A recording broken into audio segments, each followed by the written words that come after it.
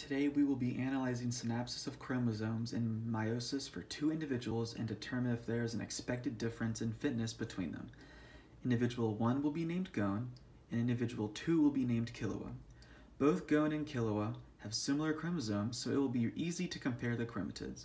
Their chromosomes are both mixtures of MLI, centromere, JK, HG. So I have made the basic inversion loop here. So for this analysis, we will be starting out by analyzing Gon, which is individual 1.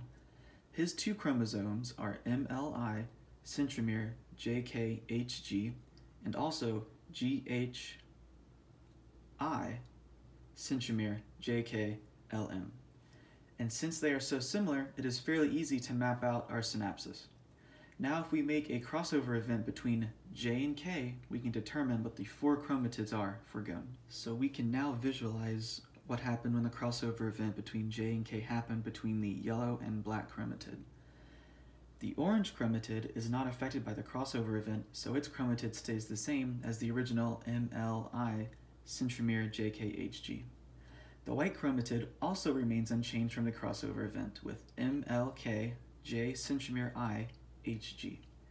And as you can see here, we get two changed chromatids from the crossover event in the black and yellow chromatids. The black chromatid changes to MLI, centromere, JKLM, and loops back to where it came.